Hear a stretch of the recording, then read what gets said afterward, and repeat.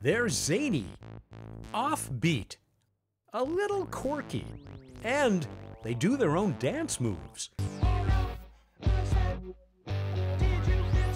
Dressed in their nerdy yellow shirts and skinny ties, they symbolize the sounds of science like no other music group can. They are the Amoeba People. Based in Lakewood, California, which was named the most boring city in the state. Volcano! And rest assured, this music is anything but boring. Ray Hedgepeth, the band's lyricist and guitarist, formed the band in 2010, but only after first testing out his science songs on his elementary school students. So Continental Drift started as me literally trying to get a group of sixth graders interested in their textbook. We were learning about Continental Drift, and the first line of the song, which is "In the year of 1910 there was a scientist whose name was Alfred Wegener," is actually lifted directly from the textbook. They just weren't into it, and so I grabbed a guitar and kind of that riff I had been just messing around with for a while because I thought it was a really fun riff. It kind of sounded Devo-esque to me. And then the laughter in the chorus, where the scientists are kind of poking fun at Alfred Wegener's hypothesis. And that was done on the spot just to keep the kids' attention, and it worked really well. And so over the next couple days, they kept asking for it. And I knew these guys from you know, a band we had played in before. And so that's when I first approached Dustin. I said, hey, you know, like, I've got this idea for something kind of zany, kind of They Might Be Giants, kind of Devo. And, you know, can we try it out? And it'll probably be science oriented. It'd be like a science class on stage. It was just weird enough for me. After releasing their music video for Continental Drift on YouTube, the song has now surpassed 1 million views.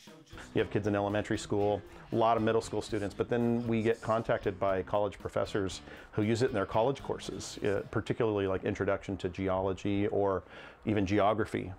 Ray, along with drummer Dustin Jordan and Ryan Mosley playing bass and keyboards, discussed looking for more ways to showcase their music, so they reached out to Wind up your radio, I'm Dr. Demento, who started his eclectic music show first on the radio over 50 years ago.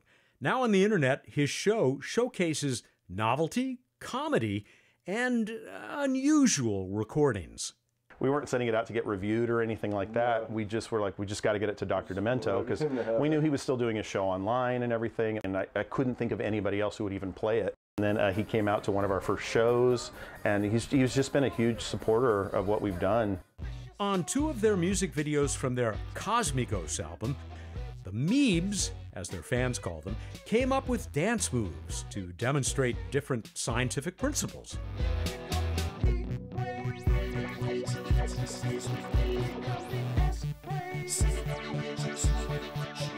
Bassist Ryan Mosley says that he is the band's best dancer, especially on The Geologists Are Coming. You know, among the band, I'm kind of known as the best dancer, so I have to, during that song, I'll bust out these geology dance moves, which, you know, really unlocks that next level of creativity when you're able to just freestyle geology dance moves in front of a crowd of screaming fans. I mean, to say it's surreal would be an understatement. Some of their biggest fans have been real working geologists, like some of the members of the American Geophysical Union. They started passing around one of our songs, emailing it to each other, and they like to listen to that one while they're out on a dig. Yeah, apparently that's like, you know, you go out on your dig, you pump or you bump. The Geologists Are Coming. Bump. Yes. Drummer Dustin Jordan, who learned how to draw from his grandfather, is also the group's artist for their album covers. When you give Dustin an idea, it just immediately runs with it, artistically speaking. So he started doing sketches right away, and then he came up with this green little blobby thing with a giant eyeball, and that's pretty much I draw everybody's album covers and t-shirt designs, and I always feel like it's best in our own hands than leaving it up to somebody else to kind of interpret the ideas that we have. Early on, the group created an intricate mythology about their origins. For decades, humans have transmitted radio wave signals deep into space. Little did they know, advanced amoebic life forms on the planet Crouton received these transmissions with great wonder and curiosity. The Croutonian Council voted to send their musical ambassadors on an expedition to this distant world to investigate. These are the scientific and musical adventures of the Amoeba people. Our mission here on Earth is to learn about Earth, its science, its dance moves, and then transmit those findings back to Crouton, our home planet, in musical form. The public loves us. I mean, they miss us because we're a huge touring act back at home. Much of the band's music is based on geophysical principles with lots of fact-checking. But they also write songs about the unsung heroes of science. We're just the right guys to make science cool. When a college professor contacted the band to suggest writing a song about cartographer Marie Tharp, Hedgepeth and company were ready to take the plunge.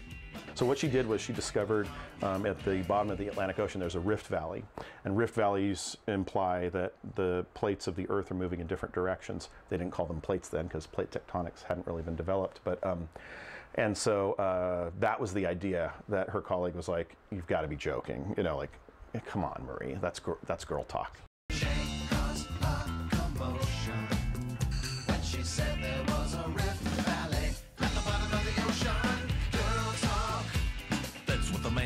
That's what the man said. He called it girl talk. Rejected like that. In 2 seconds flat, he called it girl talk. One of the band's favorites from their Fossil record release is a tune about the largest mass extinction event in our planet's history, and it's performed with an upbeat melody that only the Amoeba people could pull off. Chicxulub is such a crazy song. It's hard to play live. It's really challenging. The recording of it is tons and tons of tracks of percussion. It's fun.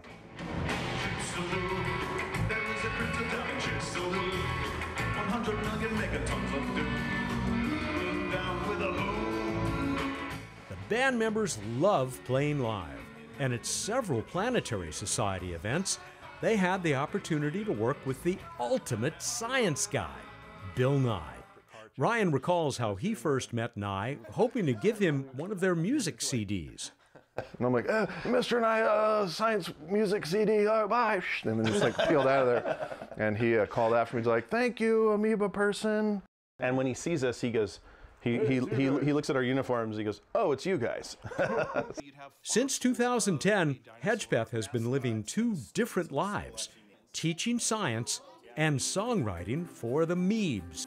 He inspires young minds and writes songs about some of the giants in science who have inspired him. And I always think about Carl Sagan, one of my heroes, who back in 1980 and then many years beyond that, and many books that he's written, has encouraged specifically teachers to give children time to ask questions. Because that's the hallmark of human creativity and scientific wonder, really, is like it starts with a question. The mysteries of the stars and the conundrum that is man.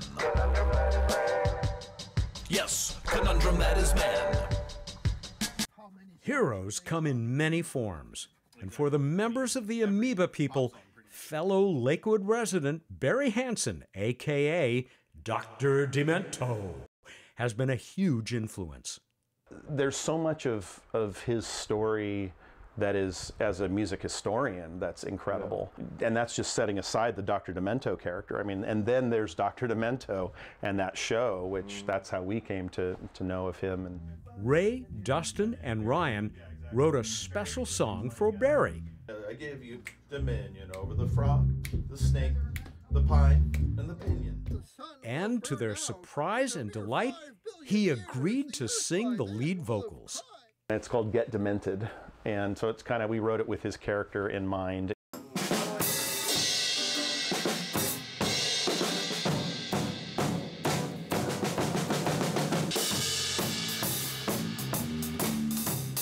But it does have an Amoeba people theme to it because it's about Unavoidable. about how we're, kind of not doing a great job of taking care of our planet. The sun will burn out in a mere 5 billion years. The Earth by then will have cried a gazillion tears. And then the turn happens here. But that's not something to be lamented. The answer to that in this case, since nobody seems to want to solve these issues, let's get demented. The Earth may soon be uninhabitable, overrun by politicians and cannibals. So pour a drink to properly fermented. Come on, everyone, let's get demented. So I was very honored that they wrote a song, especially for me to sing.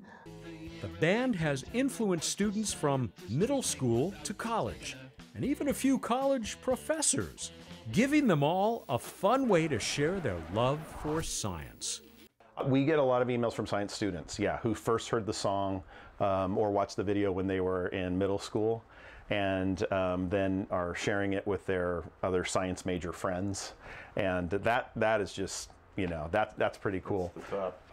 Because we've had working scientists tell us, hey, I heard about this video and I was like, this is so cool, and they're sharing it with people. We've been doing this since 2010, and I think we're having, if not more fun now, we're either having as much fun or more fun than we ever have. On the band's upcoming album called We've Come to Science Rock Your Party, Amoeba fans will hear songs like Science Geek, Go Little Sputnik, and Ham? And if these tunes are anything like what they've done before, get ready to chuckle, giggle, dance, and learn a little bit about science along the way. It takes a lot of discipline to reconstruct the past, because the time scale that we're dealing with is infinitely vast. It was a cold December morning back in 1898. A brave young fossil hunter was pondering his fate when he heard there was a ship that was about to leave the dock. There was room for him if he could somehow beat the clock. Oh, Barnum Brown. A scientific expedition was about to raise its sail, and this young fossil hunter knew he couldn't drag his tail. It was bound for Patagonia, a place without renown, but the fossils that were rumored seemed to call to Barnum Brown. Oh, Barnum Brown.